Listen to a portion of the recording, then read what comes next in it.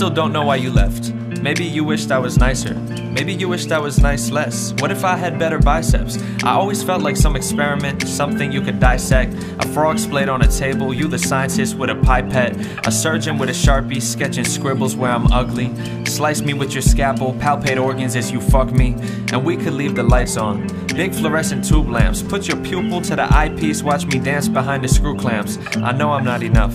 You wanted someone that could be more. You hooked my flesh on metal while I scuttled through the seafloor and heaved me out on dry land. And we were never ourselves. You wedged your nails into me and you cracked apart my hard shell and plucked each pair of pincers off like petals on a primrose and sucked the marrow out of slits you scissored in my skin folds.